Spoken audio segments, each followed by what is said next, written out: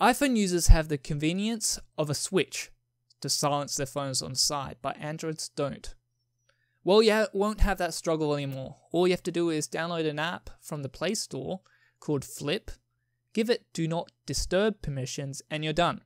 Just flip your phone onto the table and it will automatically activate silent mode. I found the most effective way to do this is to power off the screen first before flipping it. The phone will vibrate to confirm that it's in silent mode.